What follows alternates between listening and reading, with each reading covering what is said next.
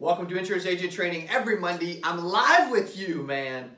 Every 2 o'clock Central Standard Time. I love doing this. Today, I got a big topic. It's really a simple topic, but it's going to change your business and your life. It's not even that complicated. I just got done with a live training event. We had almost 30 agents in Tampa for our free live training. We're traveling the North America, maybe Canada next, right? For free live trainings. We also just got done with the retreat. I love retreats. I love spending time with you guys.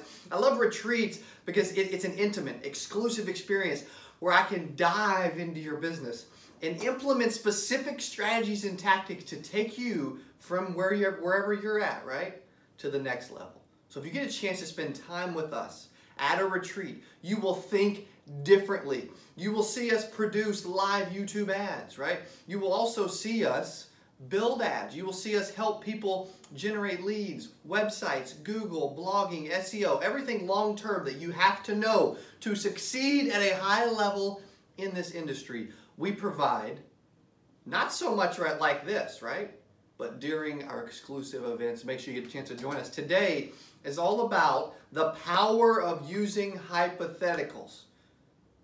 At the same time, though, it's the fact that you should always ask a follow-up question. Asking a follow-up question is huge.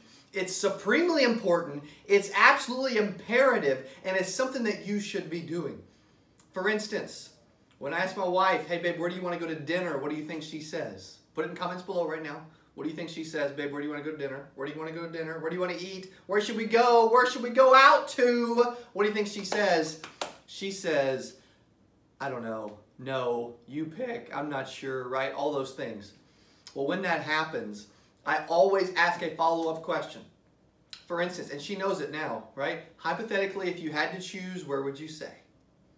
How good is that? How good is that? You have to be using hypotheticals and asking follow-up questions. Because what happens is, if you're in a home and the person says, I don't know, and you move on, they say, I don't know, and you move on without addressing and getting an answer to that question. What you're doing is you're psychologically telling the prospect, it is okay to not answer me.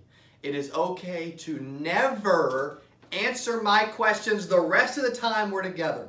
But instead, like for instance, when I'm driving through my neighborhood, I get answers to my questions. So, and I view this as the same exact example. When I'm driving through my neighborhood and I wave at a neighbor, if they do not wave back because they're a jerk, I stop my car, roll down my window, and keep waving until they wave back. Is that strong or is that strong? Because literally, I want to practice what I preach. When I want someone to respond to me, I'm going to get a response. When I want someone to answer my question, I'm going to get an answer. I'll be sitting in all these live training events, and I'll ask the audience to say, hey, say yes if you're with me. Say yes if you agree with me. Say yes if you're awake, right? Because energy is everything. If I've got a quiet audience and they are not answering me, what I will say is nothing until they respond. I'll sit there awkwardly. 2, 3, 4, 5, 6, 7. And Duker's helping us produce a live show today. Tell me if I'm wrong, bro. 5, 6, 7 seconds. I will speak nada until they respond. And I'll look around, you know, and finally they'll be like, yes, right?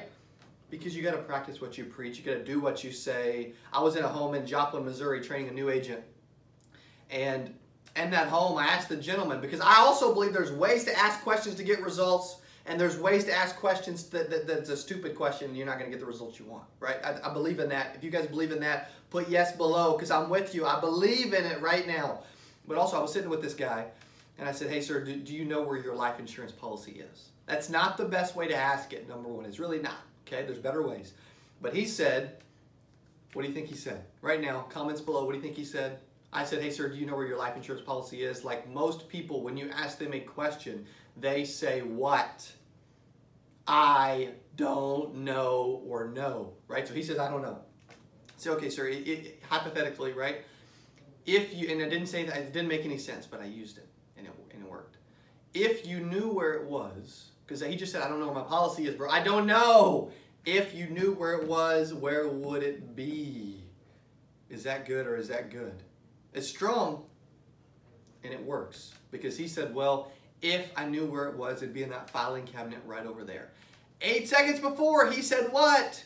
I don't know. Right? So I'm sitting over here by the filing cabinet. I open it. I'm like, this one? Yes, I opened it. Guess what's sitting right on top, baby? His life insurance policy. After he just said, I don't know. It's human nature to say what? I don't know. It's human nature to say no. It's human nature to not give an answer or a response, right? I'm assuming we've been going, what, 5 or 6 minutes so far, Duker, right? It's human nature to not give answers to.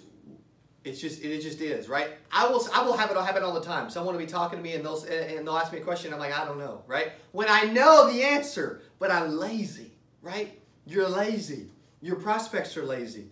We're all lazy. But instead, there's a great salespeople get answers. Great salespeople always ask a follow-up question. Great salespeople stop in a freaking neighborhood and keep waving until all the neighbors wave back, right? Because great salespeople get what they want. They're in control. They're steering the conversation. And they do not listen to I don't know, no's, etc. So use hypotheticals to get answers to your questions. In closing, as they would say, in summarizing, really quick, because this is strong. And I know, I'm not even going to ask you if you saw value to share. I know you saw value, so just click the freaking share button right now. Because I know you loved it today, right? Am I right? Are you with me? Yeah. Always ask hypotheticals. Be freaking prepared, right? Always get answers to questions. When you ask a question, get it answered, okay? And make sure that you are able to ask things correctly and maintain control, okay? So every Monday we do something with you, interested in training. We are, right now, 32 days away from 8% Nation. Duker's wearing the polo back there. You need to come hang out with us, right? We've only got 50-something VIP tickets left. They will sell out this week. You want to be a VIP, private party, private lounge, free lunch, closed seating. We're doing a private speaker Q&A where you can get up and ask a question to a speaker. I'm going to pass you the mic right now. Are you ready? What are you going to say? Maybe that'll happen at 8% Nation. Hope you're able to make it. 32 days away. Hope you have a great week. Happy freaking insurance week. Go out and sell something.